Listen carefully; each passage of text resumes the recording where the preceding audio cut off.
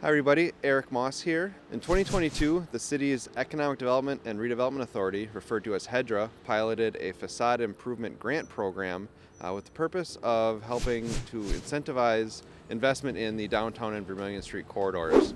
HEDRA provided $50,000 in grant funding with a requirement of essentially for every $1 of private investment, we would provide $1 of grant funding up to a $5,000 maximum. In total, the program funded 10 projects across the downtown and Vermilion Street corridors. Approximately $45,000 was invested on behalf of HEDRA, which leveraged over $75,000 in private investment.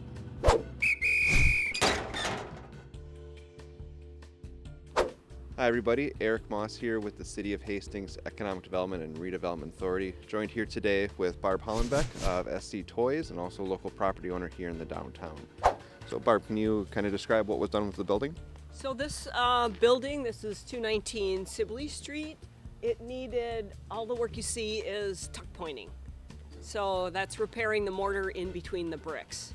And the construction company Acme did the work, and we've surmised that because it didn't have gutters, that it was getting all the runoff from the water and eroding the mortar.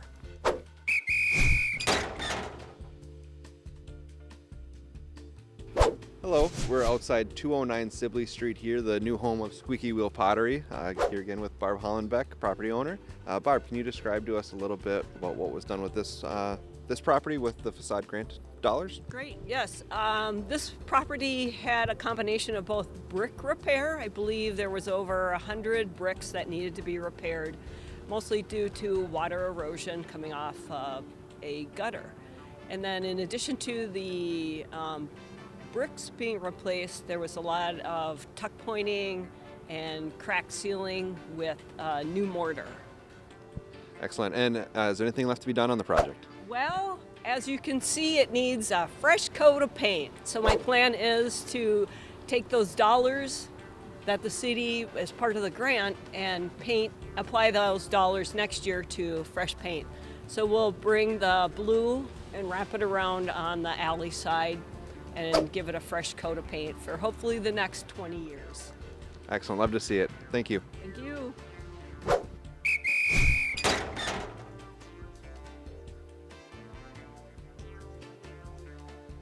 Hello, joined here with Tasha Nelson, owner of the Busted Nut.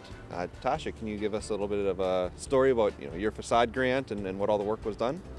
Yes, I did some tuck pointing. They came in August and we're here about a week and a half. They did a great job. We used the grant program to help with the cost of it, which was fantastic.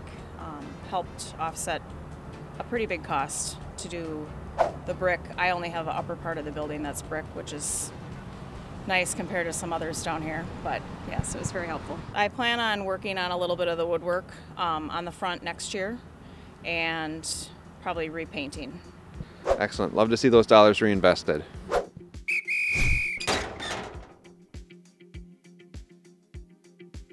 Hello, we're here at 2216 Vermilion Street, the former home of Trophies Plus and the new home of River City Interiors. On this project, previously when this was Trophies Plus, there was a large overhead door here for vehicles to drive in and out of. That door has since been removed, the nice big commercial window added, and then along the whole bottom of the building here, the stonework's been added to give it a nice wainscot to the building. They've also done some repairs to the stucco and some new paint for the building. So we're very happy to see this additional investment in the Vermilion Street corridor here at River City Interiors.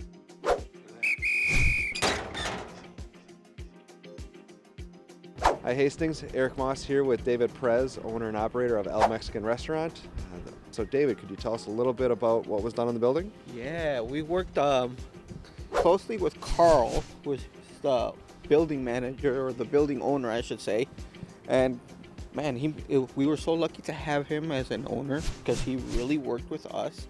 He's like, you know what, I really care about your business, I want it to grow, so some of this money that I'm going to invest and the city's investing, I wanted to help you guys out. So he worked with us on the paint here. We did a little bit more of a modern look, which is the gray, at least we think it's very modern. He went ahead and threw on the awnings, which we I kind of was yes or no towards, but he really pushed us towards it, and I love how that worked out. They really give the building a whole new look, a little bit more of a modern look. The city was grateful for all the investment in 2022 in our Vermilion Street and downtown business areas. The city, as a result, has renewed the Facade Improvement Grant Program for 2023, again allocated $50,000 towards that grant program.